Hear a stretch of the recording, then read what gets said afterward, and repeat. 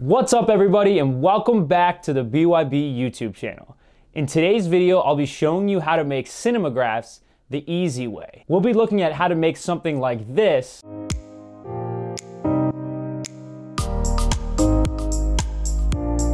in a few simple steps. So let's jump into it.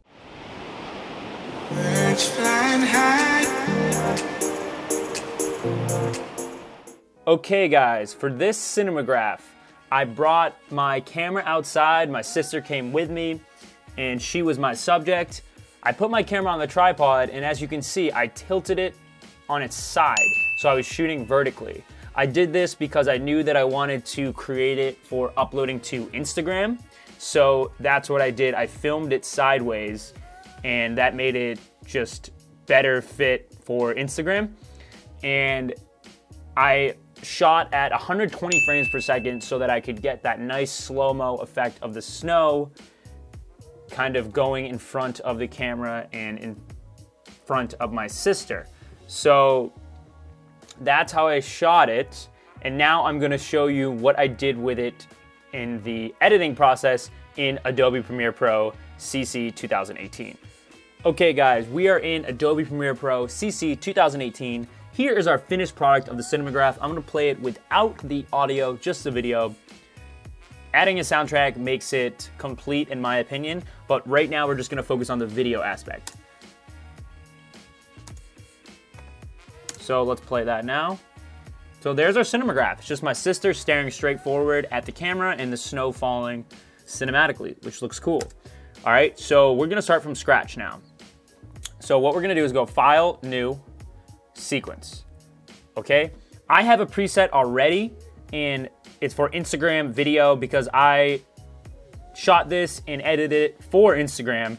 And if you guys want to do the same, I recommend doing it this way. So set the frame size to 1080 by 1350. If you don't know how to do that, I'm gonna show you now. I have a preset already, but if you don't have a preset, go to Digital SLR, go to 1080p right here, DLSR 1080p 24, and then go to Settings, and we're gonna go here, frame size, 1080 horizontal by 1350.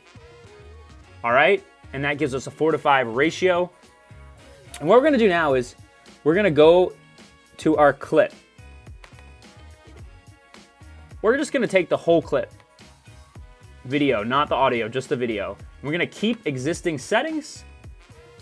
And as you can see, it's sideways. So what we need to do is we need to change the orientation. So we're gonna double click on it. We're gonna click here, effect controls, rotation. 90 would look like this. 180 would look like this, but what we need is 270. 270 degree rotation, oops, 270, not 170. 270 degree rotation, now we are straight. All right, now we need to find a part of the video that we wanna take, a small part with no movement. That is the key, no movement from the subject. In this case, my sister. So let's look here. This could be good, let's start here. She moved a little bit, we don't want that. All right, this could be the part.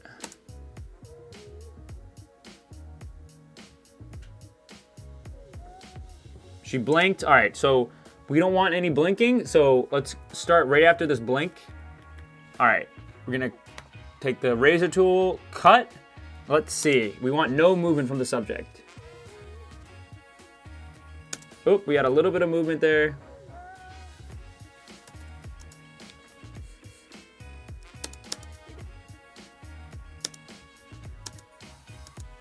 All right, I think this should be good. All right, so what we're gonna do, we're gonna delete this,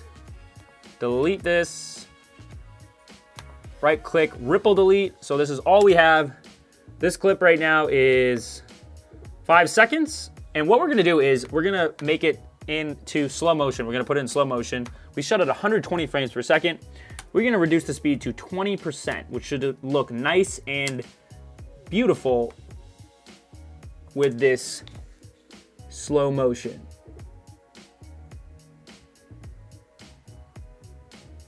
Awesome, we have no movement. We're only gonna take 10 seconds of this video. Okay, that's what we're gonna work on today. So 10 seconds, no movement with the subject, just the snow, and it looks really nice. And I will add that I colored my clip beforehand. This clip right now that you're looking at is not colored, but here is the color, Lumetri color bar right here, and you can adjust your colors as well. For this purpose, I'm just gonna show you how to create the Cinemagraph. So there we go. And what we're gonna do is we're gonna put it on loop. Here's the loop button right here.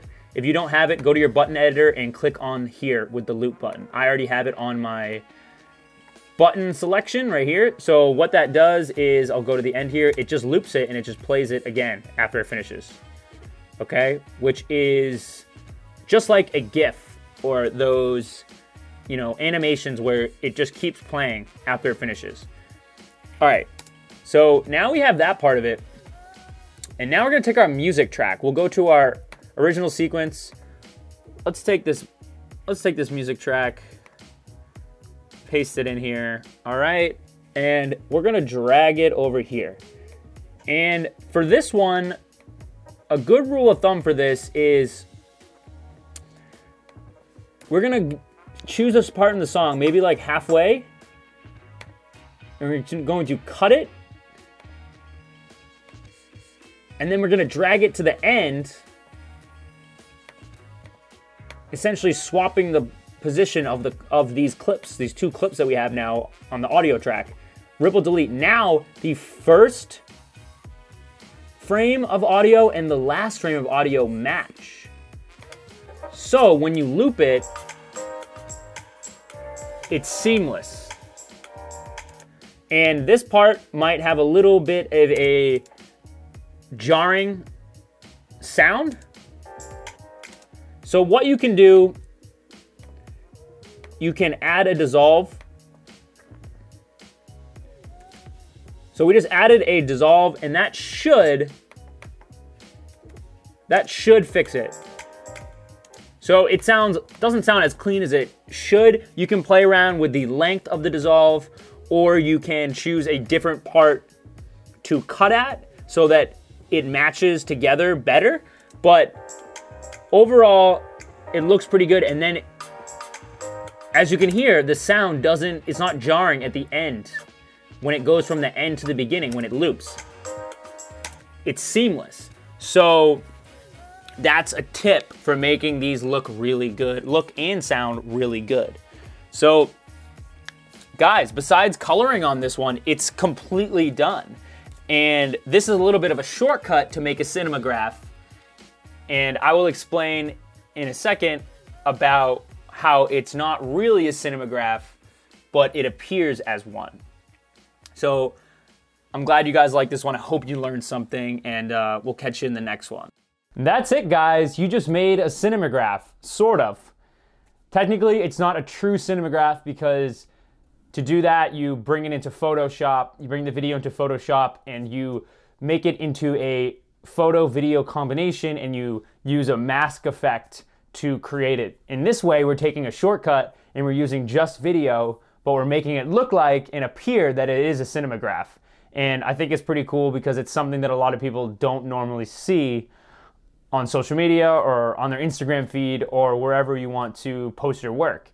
But I hope you guys can get creative with these, and I would love to see your version of a Cinemagraph, sort of. All right, everyone, thank you so much for watching. I really appreciate it. Please give this video a thumbs up. Subscribe if you haven't, and I have more content on the way as always. Thank you, everybody. Have an awesome day.